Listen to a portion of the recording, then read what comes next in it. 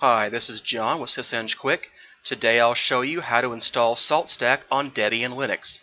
The instructions are fairly similar on Red Hat, and in a later tutorial we'll see how to install the Salt repo on a CentOS 7 machine as well.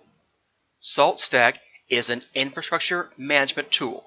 It's similar to Puppet, Chef, and Ansible.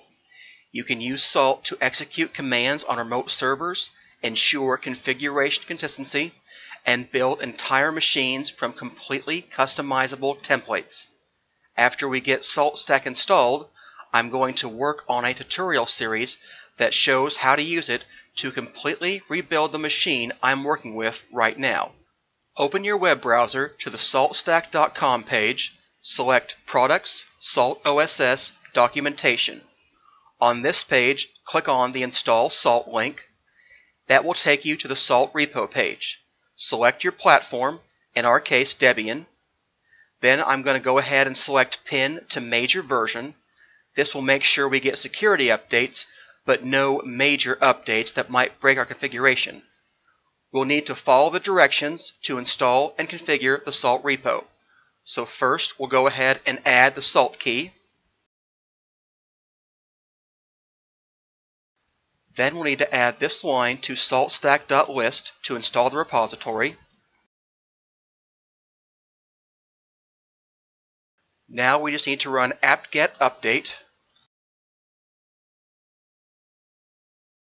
Now we can install the packages. We're going to install Salt Master, Salt Minion, and salt-ssh. You can see it's going to pull in some dependencies like Python. That's okay. Just go ahead and select yes.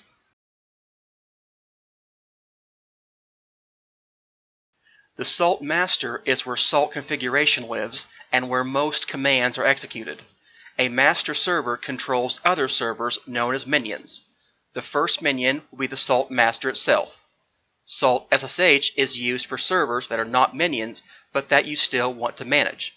It's useful in bootstrapping servers to become minions or in places where the overhead of a minion process would be problematic. Now we just need to configure the Salt minion to know where the master is.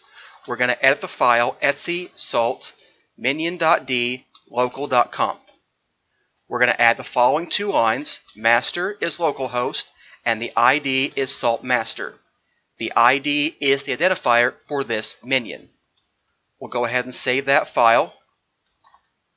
We're going to remove the minion ID, which is a file it creates if you don't explicitly define the minion ID, and now we'll restart the Salt minion.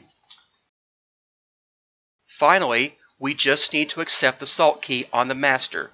To do that, we can do sudo salt key -L. That will show we have unaccepted keys. To accept one, we can say -A, and it will ask us if we want to accept all the keys.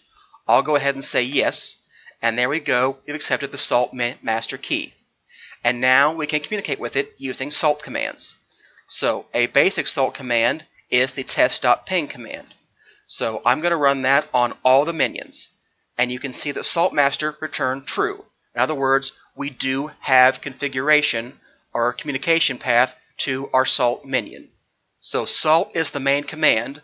This is specifying which minions to contact. In this case, I want all of them. And test.ping is the execution module we're testing out. And that's how you install Salt on a Debian machine. Thanks for watching. See you next time.